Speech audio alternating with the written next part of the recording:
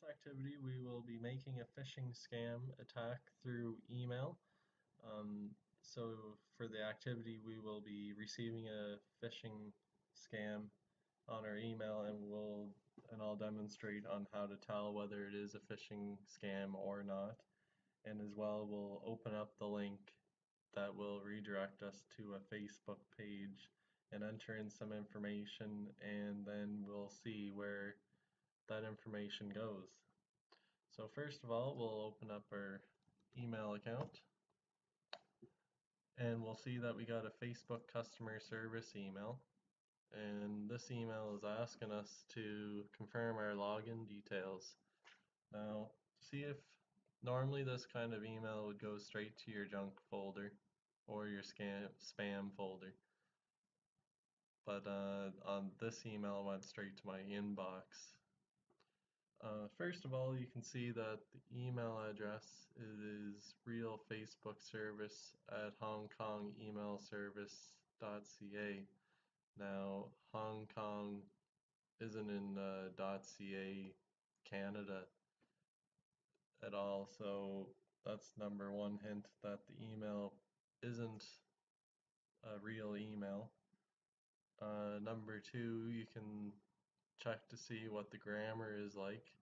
Down here, traffic spelt wrong, should spelt wrong, please isn't capitalized, so obviously there's some grammar mistakes in the email, and a real email from Facebook, there would never be spelling mistakes or grammar mistakes. Whenever there is a scammer out there, they're going to make it sound like there's a sense of urgency, or they're going to give you threats to try and do this. And in the second sentence, it says it wants you to confirm your details immediately before your account is hacked and disabled.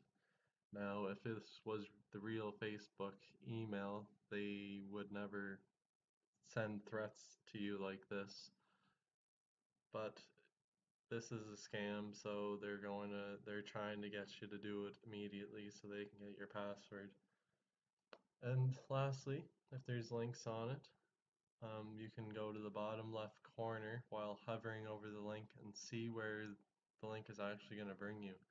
Now, if this was a real Facebook link, it would take you to Facebook, but this is a phishing scam, so it's actually going to bring me to a different site that's probably going to look identical to the Facebook site. So we'll actually click on it, and this is a Facebook page that I made up, and I put it in the email to make it look somewhat real.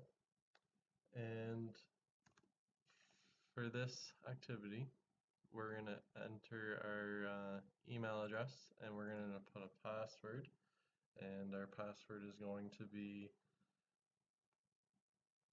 Frederick 123. And as well, before you click login, you can look up here in the top left in the address bar. You can check the site information, and this is also another reason why you should not click login, because the site isn't secure.